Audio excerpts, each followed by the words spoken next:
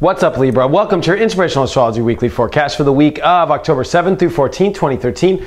I'm astrologer David Palmer, the Leo King, here to illuminate the collective consciousness.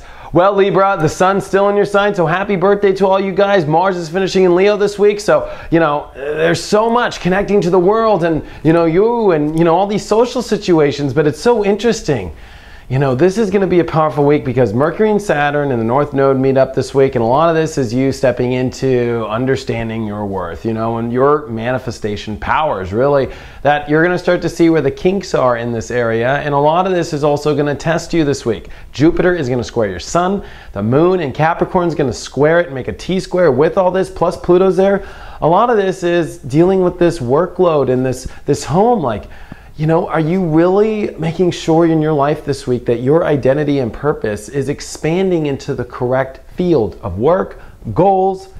And a lot of this deals with your ability to really change the way that your comfort levels are. Maybe you're doing things because it's comfortable in your life, and maybe that's actually part of the problem, and maybe, it's a very weird situation, and I think that a lot of this is coming towards your manifestation powers. Are things manifesting the right way for you? Is money coming in right? You'll start to feel if this is in the right zone or not. If it's not, you'll start to realize, wow, I should be making plans in this area of my life, and I should really start to expand here, and maybe my identity needs to be based correctly now off my comfort levels, and more importantly, I think this is for you starting to make sure that you're in the right direction with your goals. The universe is really trying to expand this for you and to get you a destiny and to make sure that your path is correct.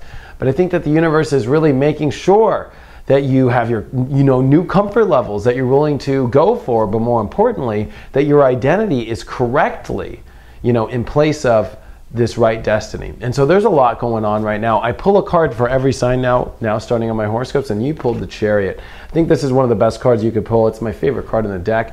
The Chariot is a spiritual journey towards who cares what the world thinks. See how the guy is leaving? I don't know if you can see it or not.